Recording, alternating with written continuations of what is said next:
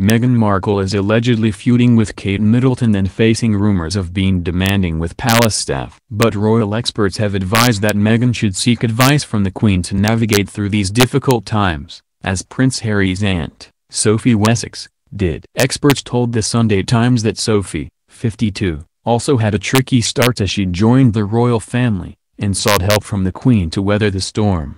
The source says Meghan Markle should follow suit and that the Queen would be receptive to offering some guidance to adjusting to life under constant scrutiny.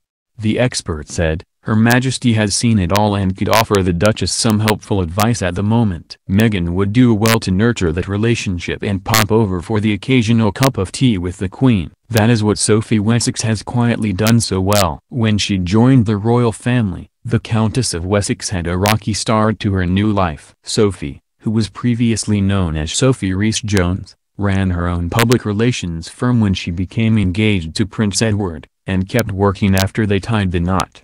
She had a series of uncomfortable brushes with the media, but made the early choice to make a close ally in the Queen and now is an active member of the royal family.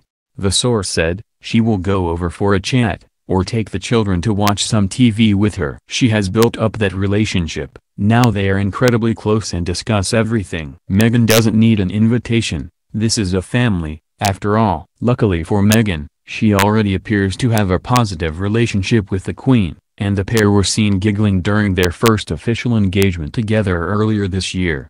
The pair traveled to Cheshire in June, a month after her May wedding, and was seen getting on famously with Her Majesty at the opening of a new bridge across the River Mersey.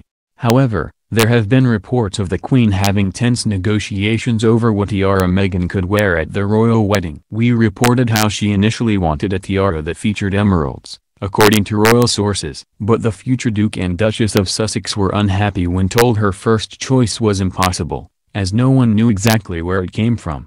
A well-placed royal insider said, "There was a very heated exchange that prompted the Queen to speak to Harry. She said, 'Meghan cannot have whatever she wants. She gets what tiara she's given by me.'" Meghan eventually wore a diamond and platinum headpiece which was chosen by the Queen. Recently a number of potentially damaging stories have appeared in the UK press that have focused on a growing hostility between the Duchess of Sussex, 37, and the Duchess of Cambridge, 36. Among the rumors, none of which have been confirmed, include Meghan causing Kate Middleton to cry after a bridesmaid fitting for her daughter Charlotte.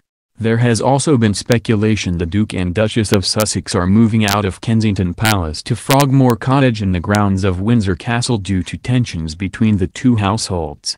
Tensions may have started as early as last Christmas when Meghan is said to have suggested she did not feel entirely welcome with all members of the royal family.